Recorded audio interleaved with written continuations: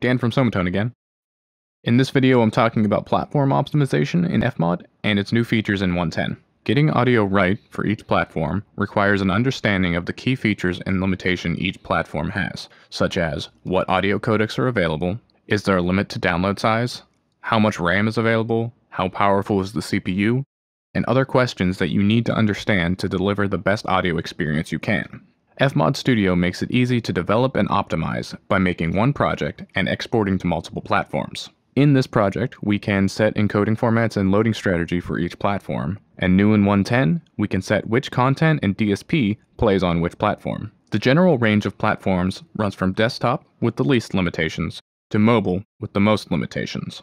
On a desktop, you generally have lots of memory, a powerful CPU, and unlimited download size, whereas on mobile, you have limited memory, a less powerful CPU, and a small download size with the added limitation of battery capacity. These limitations affect how we design and implement audio for each platform. Let me show you how FMOD addresses these challenges. In FMOD Studio, we have our platform build list and our preferences build. For each platform, I can specify the speaker mode and the default encoding format and quality level. Generally speaking, when you make a new platform, by right-clicking Add Platform, FMOD will default to the recommended encoding. So on desktop, this is Vorbis, on mobile, this is FAD PCM, and on the proprietary systems, XMA for Xbox, and AT9 for PS4. In the audio bin, we can override the default encoding per platform on a per asset basis. So say my racing ambience, I don't want to stream it on Windows, and instead I want it to be a FAD PCM. Now, if I go down to platform, I can switch this to PS4,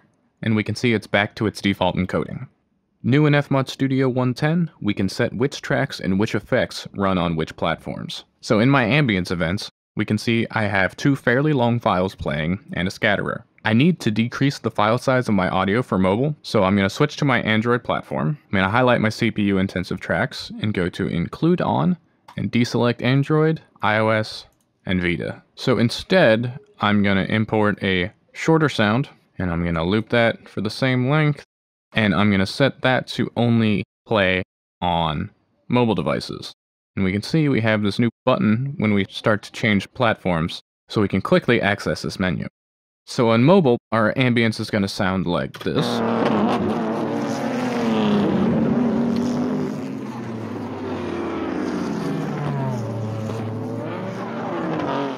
And on Windows, our ambience will sound like this.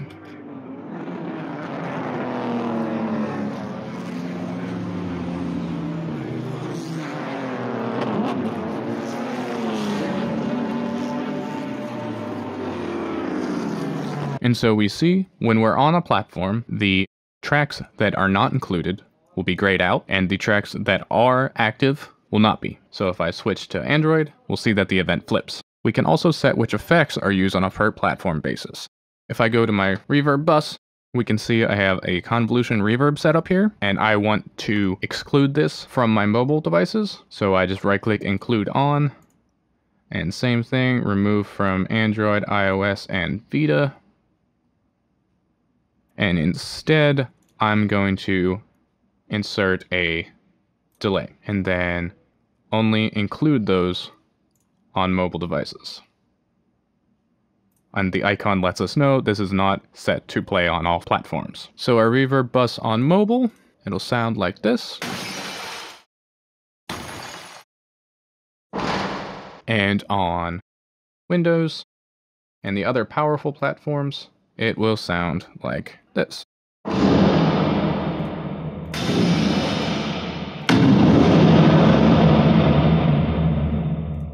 FMOD's platform optimization tools allow us to have a single project for all platforms, have a centralized management and testing environment, simplify the development and maintenance of a project, and make it easy to reuse content on multiple platforms. Download FMOD Studio 1.10 at fmod.com.